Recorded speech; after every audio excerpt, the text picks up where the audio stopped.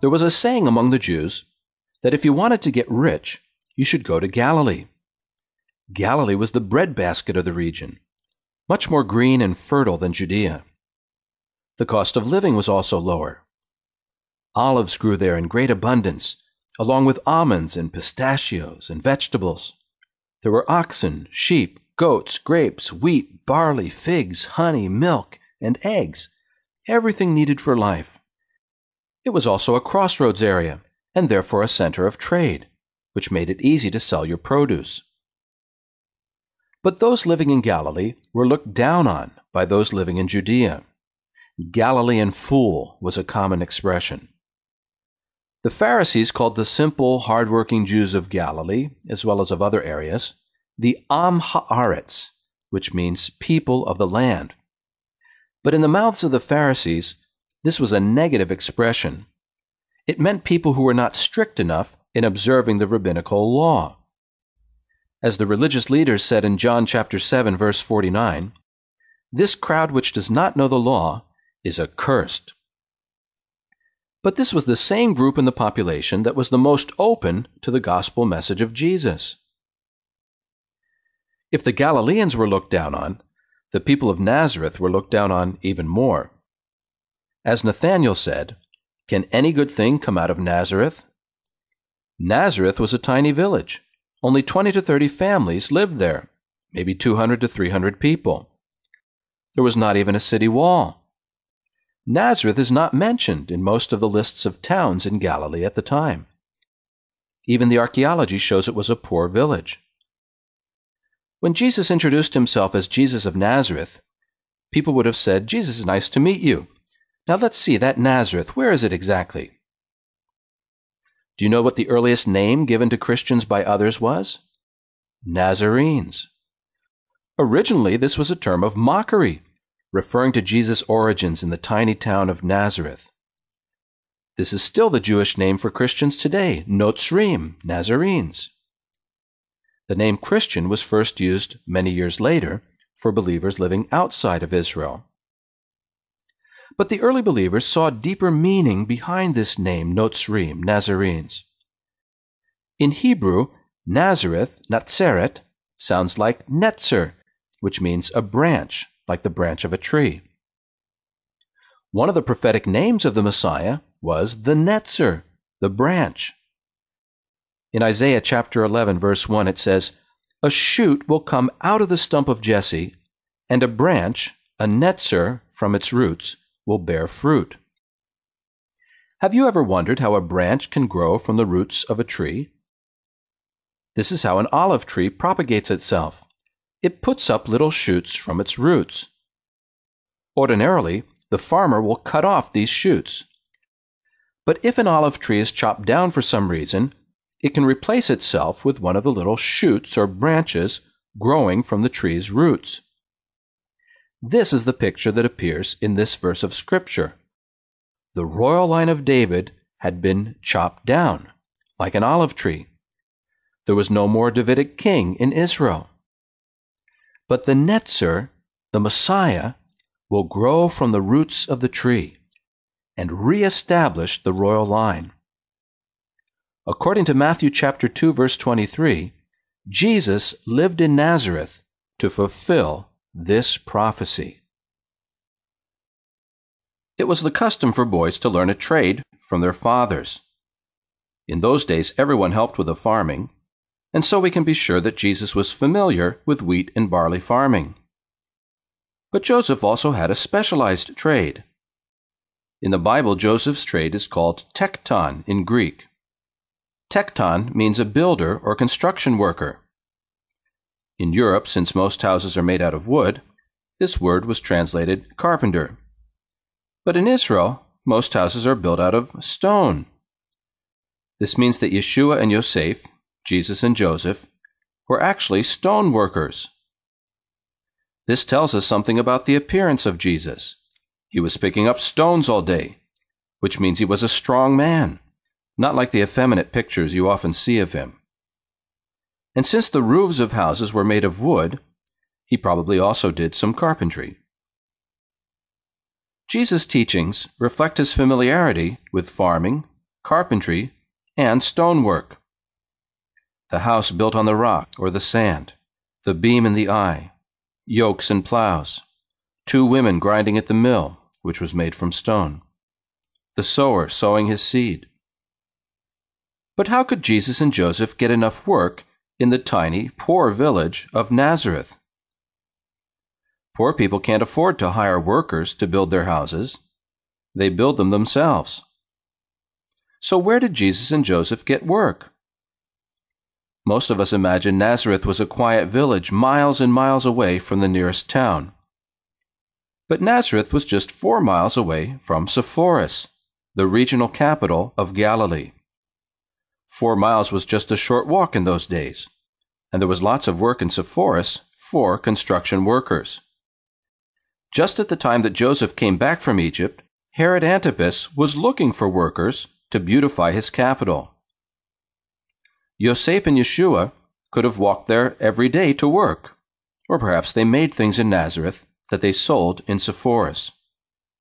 And for Mary, Sepphoris was probably her market town. The archaeology shows us that there were many Jews living in Sepphoris at the time. More than 30 Jewish ritual baths have been found. But there were also wealthy Hellenized Jews and Gentiles living here. It was an important government center, with soldiers marching in and out. Here Jesus was exposed to Gentiles, Romans, and Hellenized Jews. He grew up with a much bigger picture of the world than most of us ever realized.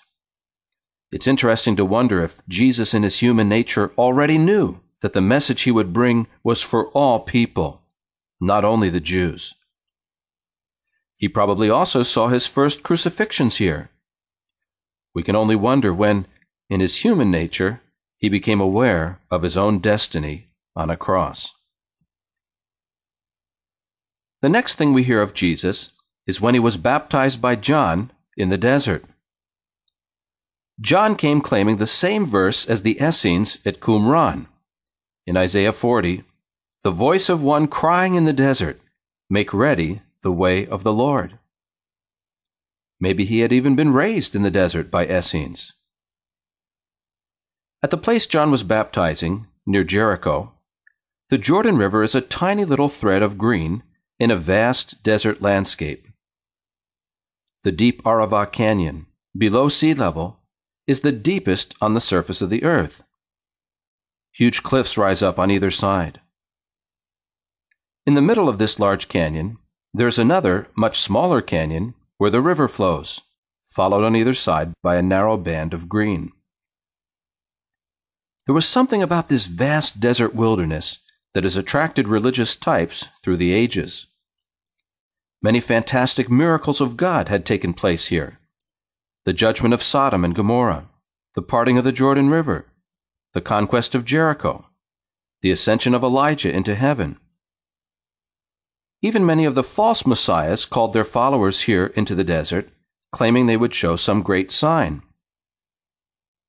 Something about this dramatic and dangerous landscape makes it easier to believe that God really is coming to judge all mankind. John certainly believed it. About the coming Messiah, he said, "His winnowing fork is in his hand, and he will thoroughly clear his threshing floor, and he will gather his wheat into the barn, but he will burn up the chaff with unquenchable fire." This is imagery from the threshing floor, a flat area of rock with a stone wall around it where wheat was crushed with a threshing sled. This was done to break the kernel of the wheat, the part you eat, out of its husk. After threshing, the grain was thrown up into the wind with a big wooden rake. The kernels of wheat, since they were heavier, fell down first. All the rest, the chaff, since it was lighter, blew a little further away. After you did this for a while, you had 2 separate piles of wheat and chaff. The wheat you would gather up to eat, the chaff you would get rid of, sometimes by burning it. This is how John pictured the Messiah, throwing the grain up into the wind, which in Hebrew is the same word as spirit. The ministry of Messiah was to stir people up, to throw them up into the wind of the Spirit, until all the good and the bad are separated, and the bad burned with unquenchable fire. John's disciples also shared these fiery visions of the coming Messiah, including a small group from Galilee who would later leave John to become disciples of Jesus. On his relationship to the Messiah, John was very clear. He said in Luke chapter 3, "I'm not fit to untie the tongue of his sandals." John says he's not worthy to be the disciple of the Messiah. The idea of baptism was not new to John. Ritual immersion was all the rage at the time. This immersion was best done in a natural body of water, like a stream or river. But if this was not available, a mikveh bath could also be used. Today there is usually only one mikveh bath for an entire Jewish neighborhood. But in Jerusalem, in the time of Jesus, many of the mansions had 2 in each basement. A few people immersed themselves every day.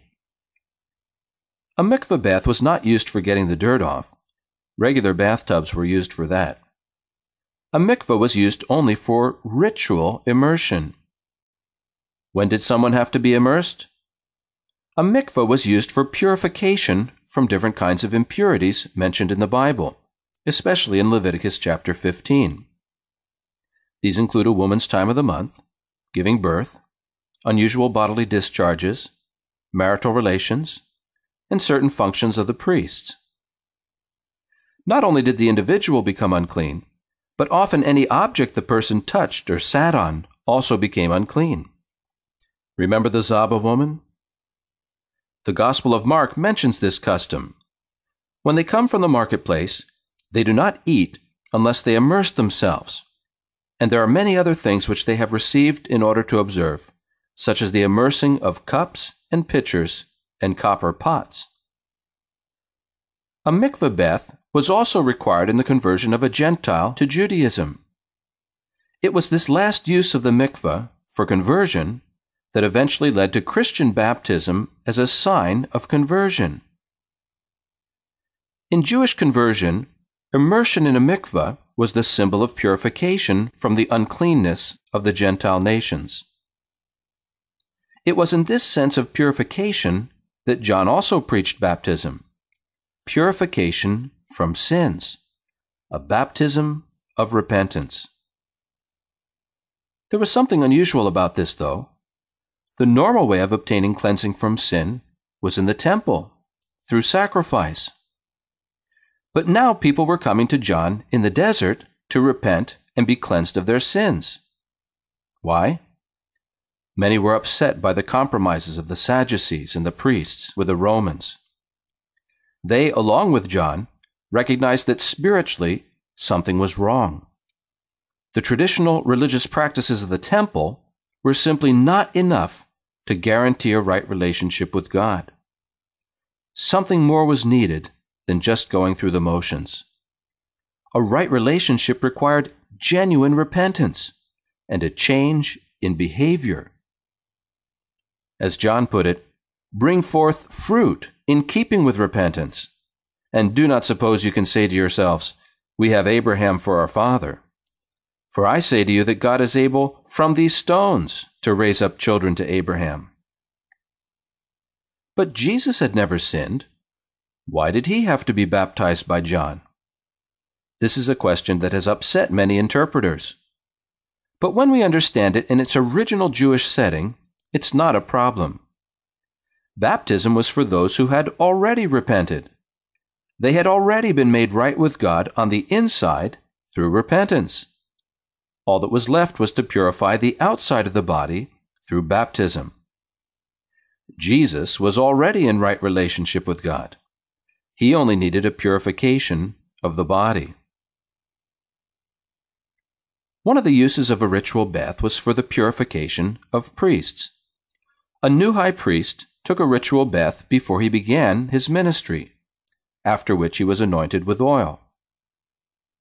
Jesus' baptism was like the ritual bath of a new high priest, to prepare him to begin his public ministry. And how was Jesus anointed? by the Holy Spirit that descended on him like a dove. Why do all the Gospels mention this same description, like a dove? Because it was important in identifying Jesus as the Messiah. One of the most important messianic prophecies in the Bible is Isaiah chapter 11, verse 2. And the Spirit of the Lord will rest on him, that is, on the Messiah.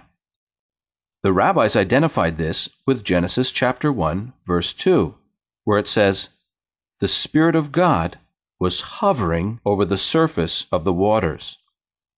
Hovering, that is to say, like a bird. For the Spirit to descend on Jesus as a dove showed that he is the chosen Messiah of God. To emphasize the importance of this event, a voice spoke from heaven saying, "This is my beloved Son, with whom I am pleased." The idea of a voice speaking from heaven seems strange to us today, but it was not unusual to the Jewish people. They even had a name for it. It was called a bat kol, the daughter or echo of the voice of God. The rabbis recorded several times when they heard a bat kol speaking to them.